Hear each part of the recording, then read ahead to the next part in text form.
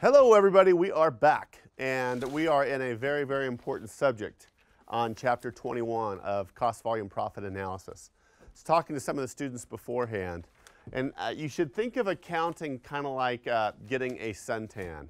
It's a lot better if you do it a little bit every day as opposed to try to do it in one chunk, okay? If you just take, even on the days if that you don't have written homework, if you just take 10 or 15 minutes to review what you've done, go over it in your brain, you will be surprised how much easier it is when it comes time to take the test. I have too many people that they don't do their homework, and then the night before the test they try to do like 3 hours marathon, 3 or 4 hour marathon, if not longer. And that just is kind of like trying to get your suntan all in one day. You end up getting a sunburn, okay? So a little bit every day. Has anybody ever taken music lessons, like piano lessons or guitar lessons or anything like that? Okay, I've taken guitar lessons, and he says it's so much better to practice like 20 minutes every day as opposed to 2 hours one day, okay? So you guys are getting far enough along in your accounting education, in your college education, where you need to start developing really good study habits. So I want you guys to start working on that. Make sure you're doing this homework because it's really important, all right? Let's go ahead and take a look at the homework. Before we do, I want to remind you on that Chapter 20 project, you folks at home, I won't go through the whole explanation again, but there's 3 ways you can hand that or get that to me. But make sure you're doing that. Make sure you're checking the calendar on D2L as far as the last day that is due. I don't want you to miss out on those points. Okay? All right. Let's take a look at Quick Study 21.3. Quick Study 21.3. All right? Okie doke. Quick Study 21.3. The following information is available for a company's maintenance costs over the last 7 months. Using the high-low method, estimate both the fixed and the variable components of maintenance costs. Okay, the first thing that I always do, first of all, is identify which of these variables is the X and which of these variables is the Y. Which of these variables is the X? Maintenance hours. Maintenance hours is X, and this is Y, correct? Now, once you've identified the X and the Y, cover up the Y's and choose which one of these is your low X and which one of these is your high X. Which of these is low? December. That's our low, right? Is December. And which of these is our high? November. November. Okay, good. All right, so we are going to use both the X and the Y for the high and the low as we do this, okay? So take a look at that data while we go through it, and let's solve this, all right? Okay, the first thing that we have to do is recognize that we are trying to solve this in the manner of Y equals A plus B times X. That's the cost of a mixed line, right? Okay, the first thing we're going to solve for is B, the variable cost per unit. So B is going to equal the change in Y divided by the change in X of the high and the low points. So that equals, let me switch pens, $8,100 minus $3,600. Is that correct? Divided by 24 minus 6. Is that correct? And does that come out to $250 a maintenance hour or $250 a unit? Yep. Okay. Actually, let's go ahead and, that's $250 a maintenance hour. Okay. So that is our B, isn't it? Okay. Questions there? Now what we're going to do is we're going to go back to the Y equals A plus BX, and we want to solve for A, which is the fixed cost. Okay? Well, we solved for B. B equals $250 times X. Now we're going to borrow the Y and the X from either the high or the low set of data, okay? I usually pick the low because it's easier math. The low, what is the y at the low point? How much? $3,600. $3,600. And what is x at the low? 6. 6? Okay, so 3,600 now equals A plus 6 times 250 is 1,500. So A equals $2,100, right? Is that correct? Yep. Okay. Now, we have solved for this. Now, you could write this like y equals $2,100 plus 250x. You could do that, but that's kind of the not too thrilled look, okay? I like to define it for this problem. What does y equal in this problem? What does y equal? Total cost. It equals, and more specifically, maintenance costs, right? Total maintenance costs. So let's say total maintenance costs equals $2,100 plus, and what does x equal in this? Number of hours worked. Maintenance hours, okay, equals $250 per maintenance hour times the number of maintenance hours, okay? That gives me a warm fuzzy in my tummy that you know what you're doing, okay? And I think that is helpful for people because they can look at that and truly understand a lot more than just looking at this. Does that make sense? Because now what you can do is you can plug in estimated numbers of maintenance hours and you can estimate your total maintenance costs. Is that correct? All right, questions on that? Good, that was the high-low method. Now let's do exercise 21-9. Is that correct? Yes. Exercise 21-9. Okay, let's take a look at it. Right here. A jeans maker is designing a new line of jeans called the Slims. The Slims. It's like skinny jeans, right? Should I get pairs of skinny jeans? Should I wear a pair of skinny jeans? Yeah. Okay. The jeans will sell for $205 per pair. I'm not getting the Slims, okay? That is more than I pay for my jeans. The jeans will sell for $205 per pair, and they cost $164 per pair in variable costs to make. Compute the CM per unit, the CM ratio, and describe what the CM ratio reveals about this new jeans line. Well, this is pretty straightforward, okay? Not a lot to say about this except the answer, which is the contribution margin is 141 per unit. Thank you, 41 per unit. Thank you for restating that.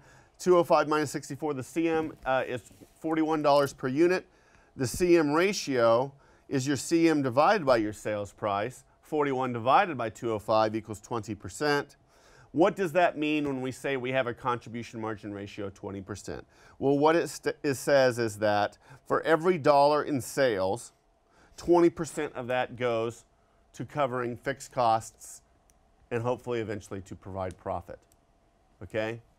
Your CM per unit and your CM ratio are very, very, very important numbers, as we've talked about, okay? Cool? All right, questions on that? Anybody? I know we have a couple handouts to go over.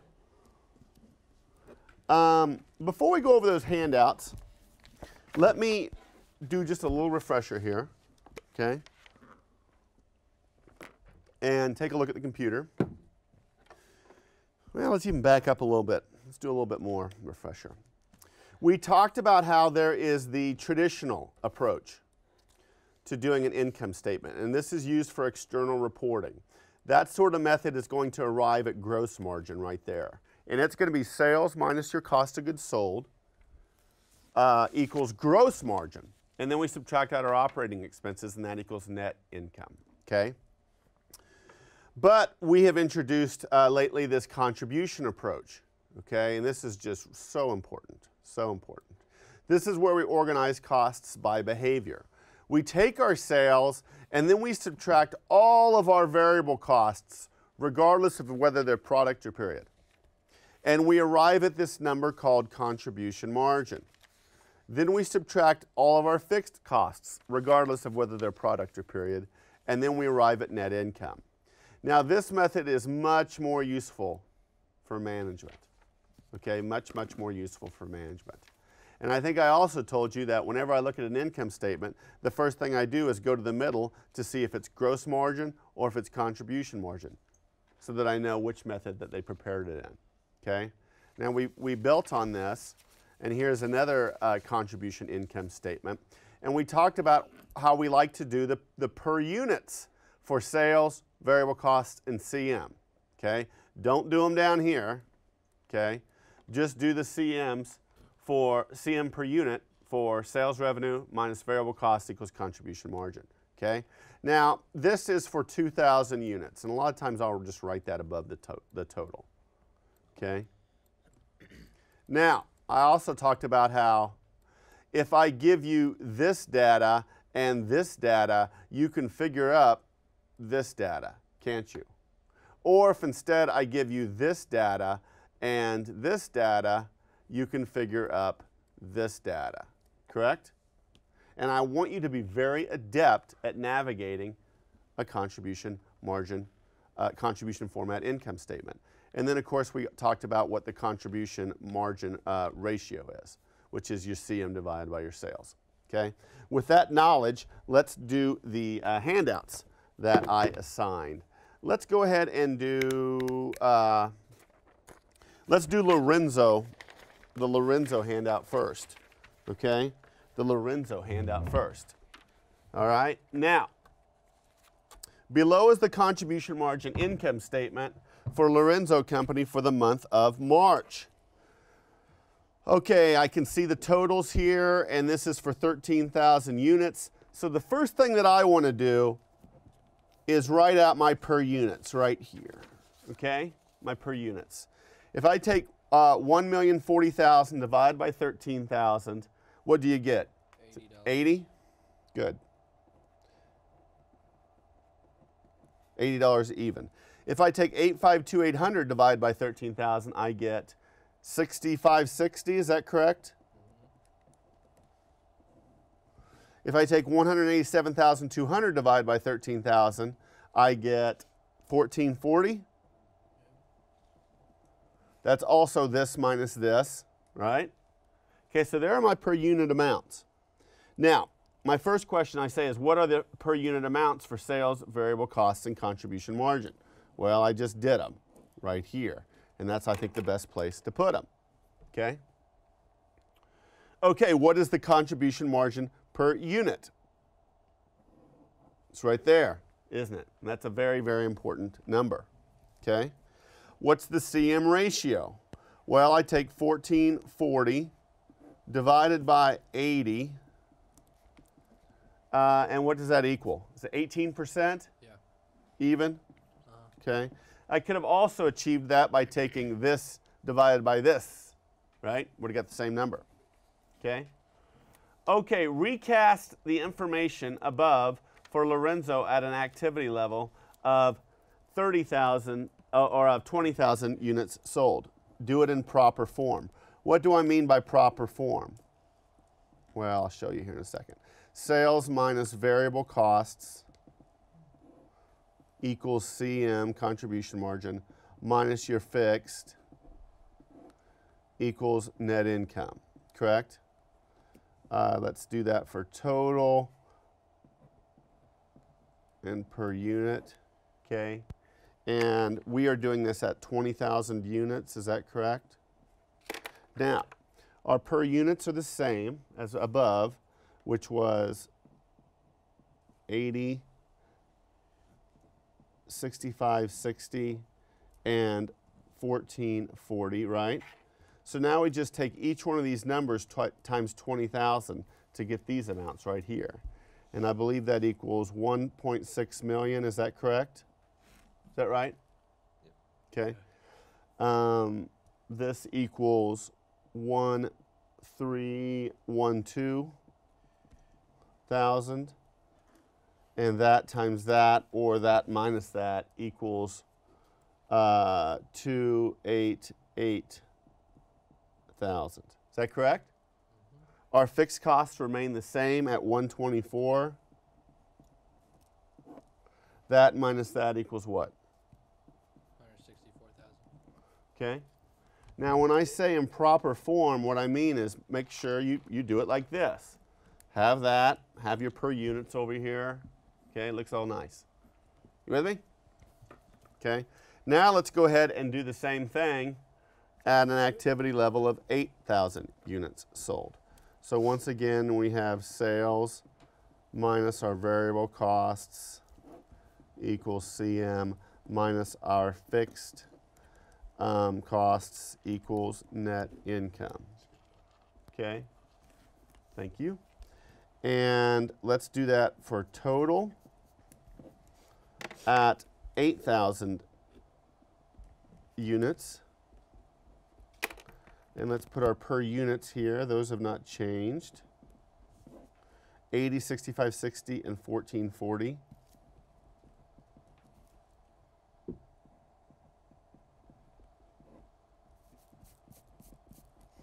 Okay, now we take these three numbers times that number to get these three numbers.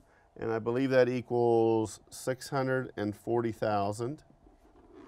524,800. And 115,200. Is this checking out with anybody? Yep. Okay. Fixed costs remain the same at 124,000. Here we have a negative bottom line, right? So that is it. Cool? Any questions on the Lorenzo Company handout? Okay. Something like this sheet should be somewhat easy at this point. So I want to make sure you're not getting behind. Okay? All right, if there's no questions on that, then let's take a look at the shaded box handout. Okay? Now, each one of these cases I wanted you to do independently. And just to solve for these, okay? Okay, let's do company A. Okay, that minus that equals 57,600. Well, this minus something equals 46,220. So this has to equal 11,380. Is that right? And then I could take any one of these numbers divided by its per unit amount, and I would get the number of units sold at 3,200. Is that correct? Okay, let's look at company B. Okay, this minus this equals a bottom line that's negative of 1,550. Something minus that equals that, so sales would equal 82,950, right? Now I take each one of these three numbers, divide by 1975, and I think that's 42 there, 20, and 22. Is that correct? Yes. All right. Company C. All right. Now here I have my per units and my number of units sold. Okay? So if I take these three amounts times that, I can get my total amounts, which equals 335,175. And that equals 215,250. And this equals 119,925. Is that correct? And then this minus this equals 32,125. Yep. Is that cool? Okay. Last one, company D. Okay. Well, let's take a look here. First of all, this minus something equals 17. So this must be 160,000, right? Okay. The CM ratio is 25%, right? So that means variable costs are 75% of sales. Is that right? Does that make sense? If this number is 25% of that number, then this number is 75% of that number. Okay? So let's just do a little algebra here. 0.75 times sales, which is, say, is S, equals 45. So 45 divided by 0.75 equals our sales, which equals what? 60. Cool. 60 minus 45 is 15. Okay, this divided by this we can get for the number of units sold, which I think equals 11,800. Is that right? Yep. And now we can take this amount times these two amounts to get $708,000 and $531,000. Does that minus that equal that? Yep. Yes. See, it's like a little puzzle, right? You could do these on a date with your sweetie, right? Wouldn't that be a fun way to spend a day, just do accounting puzzles? Okay. All right. So, questions on that? If in doubt, always start writing down what you know. What you know. And you'd be surprised how many times you can just solve the rest of it. Cool? All right. That was it for the homework, wasn't it? Okay. Any questions? Okay. Now let's move on to the next subject. Okay. What I want to talk about now is break-even analysis. Break-even analysis is when we want to know what is that unique sales level, either in units of product or sales dollars, where we don't earn a profit nor a loss, where our bottom line is 0. Okay? That is our break-even point, where our bottom line is 0. Now we know that if we sell above our break-even point, we will have a profit, and if we sell below it, it will be a loss, right? But I think I used the example of the coffee shop. If I own a coffee shop, how many cups of coffee do I have to sell to at least break even? Okay, so I'm not losing money. Okay, now the formulas for break even, computing break even, are the break even point in units is derived by taking your fixed costs divided by your contribution margin per unit. Okay? Your break even point in sales dollars is computed by taking your fixed costs divided by your contribution margin ratio. All right? Now, I like to sometimes rewrite these as the following. Going over to the document camera. Okay? Is to say my break even in units equals fixed costs divided by CM per unit. Okay? And my, zoom out here a little bit, my break even in sales dollars equals fixed costs per CM ratio. Okay, that's how we compute break even. All right? So, let's take a look at this back at the computer.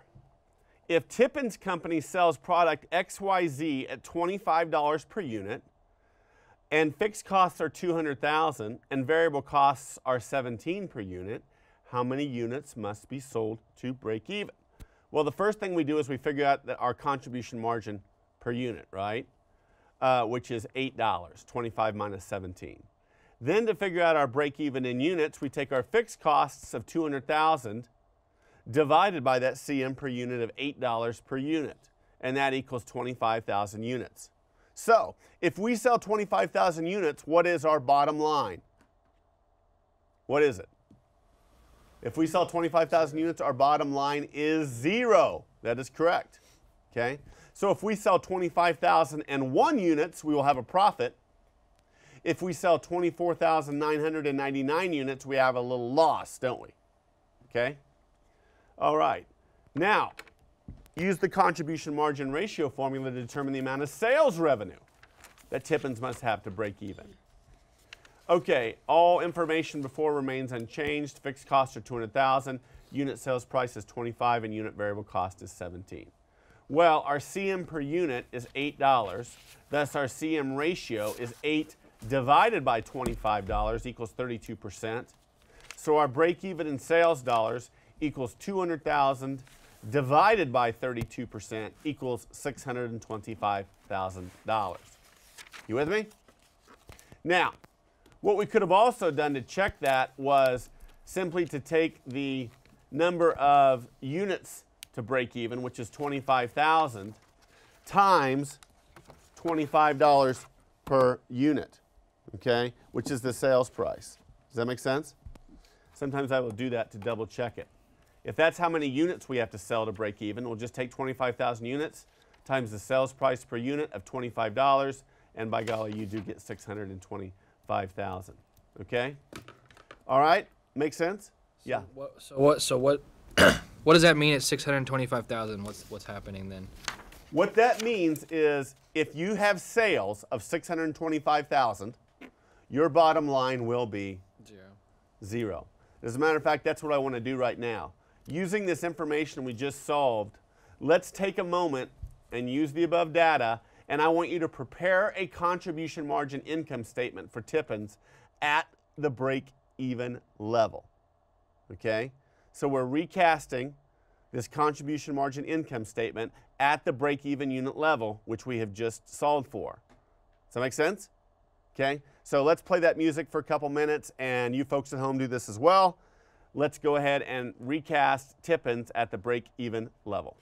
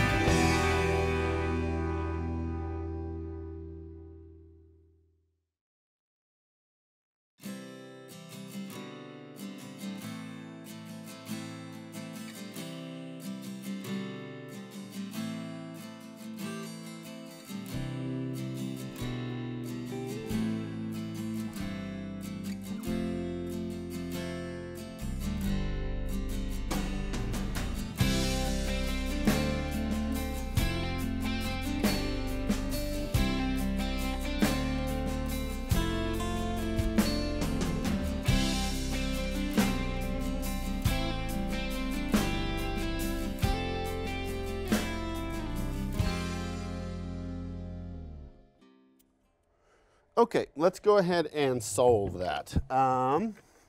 Going over to the document camera. Sales minus variable costs equals contribution margin minus fixed costs equals net income. Is that correct? Now, we're going to do this for a total, and then of course we're going to have our per units over here, right? Well, we know our per units. They are $25, $17, and $8. Is that correct? Okay.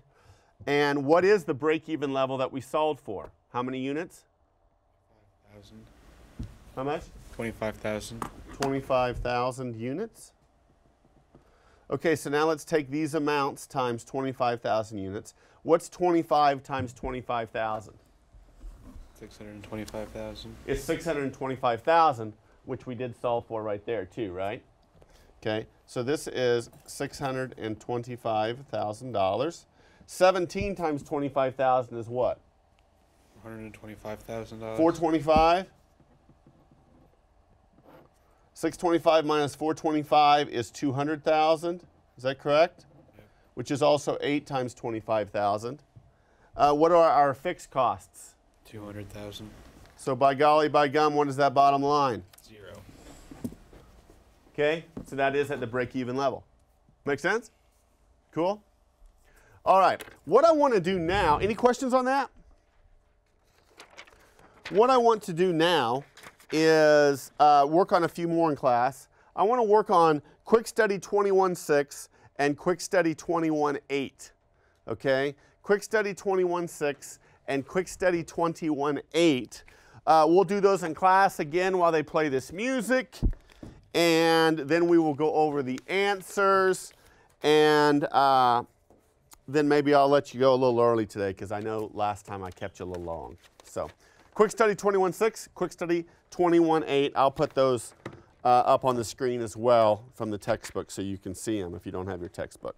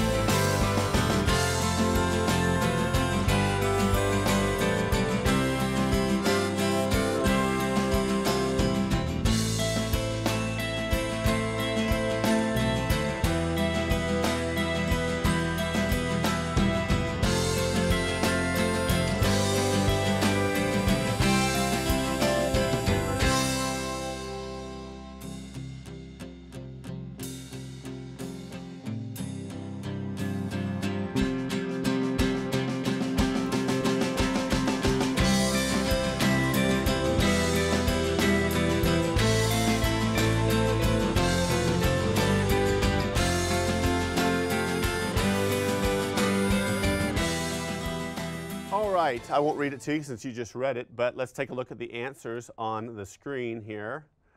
It's pretty doggone self-explanatory, pretty straightforward, isn't it? Right? Now you should be a pro at calculating CM per unit and contribution margin ratio at this point. But there are your answers. And of course, I always like to double check this answer by taking my number of units needed to sell to break even times my sales price of 90. 90 times 3,000, does that equal 270,000? Okay, that's a good way to double check it. Okay, so did everybody get those answers on 21.6 and 21.8? Okay, are we good? All right, let's go ahead and call it a day. I know I've been giving you a lot of information, so I want to slow down a little bit from what I did last lecture. The homework that I would like you to do is exercise 21.5, 21.10, 21.11, 21.12, and also do problem 21-2B, okay? So make sure you do that. It's very important that you do your homework. All right, anything else? All right, remember to do your chapter 20 mini project if you haven't already, and we will see you later, guys. Bye-bye.